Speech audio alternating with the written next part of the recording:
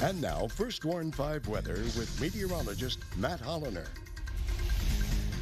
6:45 this morning. By the way, if you're wondering, I am wearing green today. Don't pinch me, because if you look real close at this tie, there's some tiny green dots on there.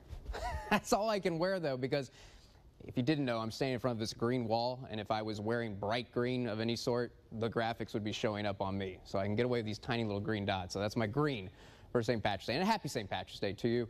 There's that stalled front that I talked about yesterday being over San Antonio. Now it's north of Austin. It moved as a warm front yesterday, but now it's stalled out again. I think it'll start moving again later today, but farther away from us. So that's why our rain chance is smaller today than yesterday. It's not zero. I've got to leave a 10% chance in there, but I do think most of us are going to stay dry. And the only chance of rain is this morning. It's going to be mostly cloudy this morning, and you might catch a stray shower, but there's a better chance that you're not. Then it's going to be partly cloudy this afternoon.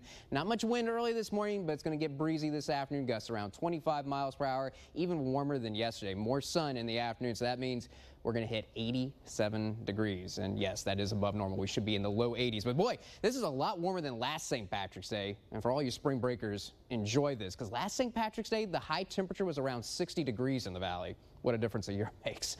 And the night is going to be a humid night. It could be partly cloudy early, but much of the night, those low-level clouds are going to come back, so it'll be mostly cloudy. And I tell you what, it's still going to be breezy much of the night as well, especially during the evening hours. If you're going out, I know plans have changed a little bit. You might have to be celebrating St. Patrick's Day at home tonight, but perhaps you're going out in a smaller group. It will be breezy. It's going to be a bad hair night, humid and breezy. There is a 10% chance of showers. I think the chance for seeing a shower is going to be after midnight, though. If you're going to be out during the evening hours, I think it's going to be dry, and it's going to be only cooling down to around 72 degrees. Now I want to spend the rest of the time talking about the weekend, because this is the interesting part of the forecast. So we're starting the model at 7 a.m. on Friday, and it's probably going to be dry. But Friday afternoon, we're going to stop it now about 4 o'clock. Things start to get a little bit more interesting, but notice still not a lot of green over us. This is the front that's pushing in, but it doesn't arrive right now until Friday night. So I think actually late Friday night is going to be our best chance of rain. Notice this is 1 a.m. Saturday. Now, I think it's going to be a combination of showers and storms. I'm not worried about severe storms, but I do think there could certainly be thunderstorms around Friday evening and Friday night.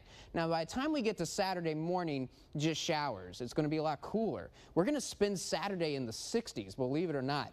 And I do want to give you hope for some better rain. It could be kind of a damp day on Saturday. I don't think it's going to be a washout. The model tends to overdo rain a little bit, especially these long-range models. But I do think there's a possibility of rain throughout the day on Saturday. And again, highs are only going to be in the upper 60s, a big-time change. And it's going to be breezy on Saturday to make it feel a little bit cooler.